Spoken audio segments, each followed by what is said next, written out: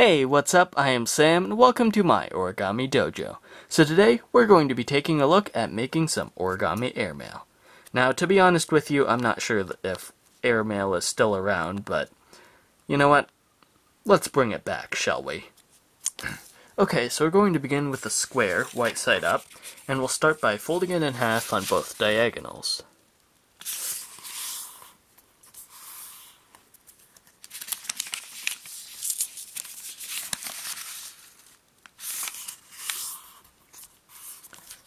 And now we'll fold it in half both horizontally and vertically.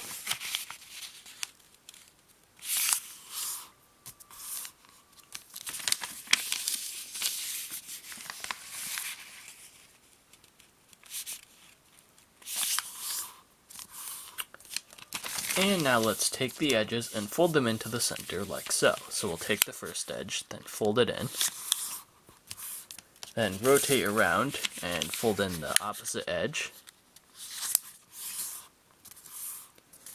Then we'll unfold, rotate, and do the same on the remaining two edges. So we'll fold this one into the center, then rotate, and fold the other one into the center.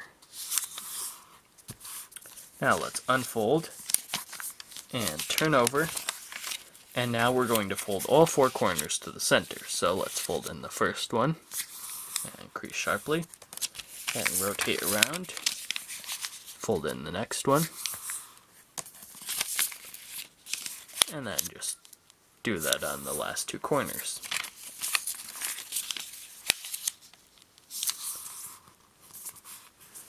And now let's unfold them, and turn over once more. And now what we're going to do is push in on the corners right here. And we're going to bring the edges into the center again, all at the same time.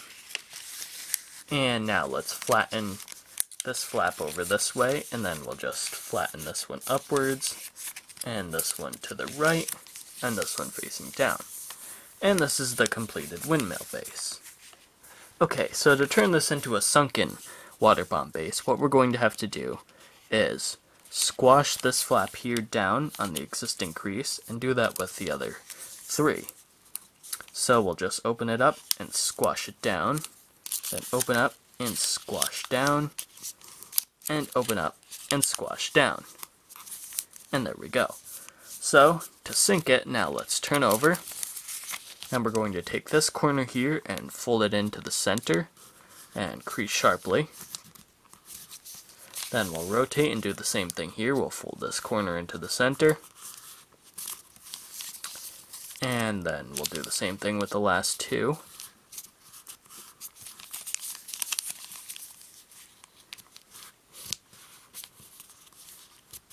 And now let's unfold them. And we'll unfold everything. Well, not quite. We're just going to unfold one flap for now. We'll leave everything basically folded. And now what we have to do is take this miniature water bomb base here and turn it inside out. So let's turn these folds around the edge into mountain folds. So we'll just pinch that up, and we'll pinch this here and this one here.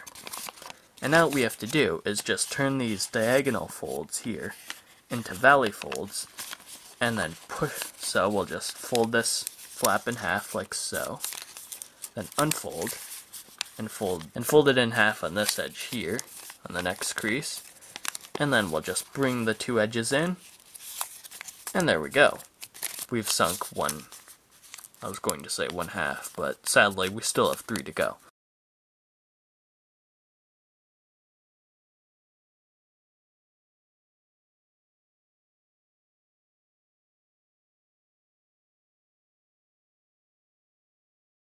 Okay, so once we have our sunken windmill base, what we're going to do is unfold this flap here. Actually, it doesn't matter which one you choose, but just play along with me. Then we'll unfold it out again. So we'll turn this center diagonal fold here into a mountain fold. We'll just lift that up like so, pinch it together, and then fold it up like so. And now what we're going to do is take it and we're going to fold it down along so that this edge here lines up with this edge here. and it'll make a new crease. So what we have to do is just take that and fold it like so, and then crease it down sharply.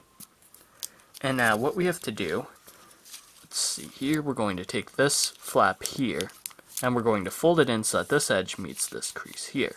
So we'll just fold that in like so, and then we'll take this edge here, or we're going to take it and fold up so that this edge here lines up with this edge here. So we'll just fold it up, and this is why you shouldn't use 6-inch origami paper in your first try, because it's going to be really, really hard. And crease. See? So it's like a miniature frog base type thing. Okay, and then we'll let's see, then we'll unfold that. And let's just leave this flap here in place, and what we're going to do is take this edge and fold it out to this edge here.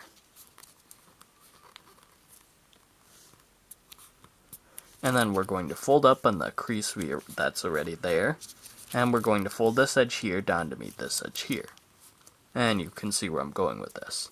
We're going to fold up on the valley creases, then fold in half, then fold up on the last one, and fold down again.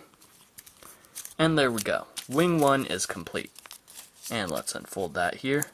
And now, to make it into a wing, let's just, what I do is just lift this up here and turn this fold into a mountain fold.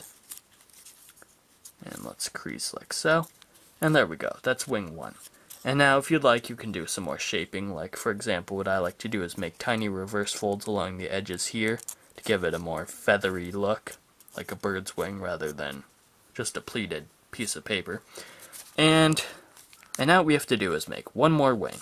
You could make 4 if you want, but have you ever tried to fly with 4 wings? It's much easier with 2.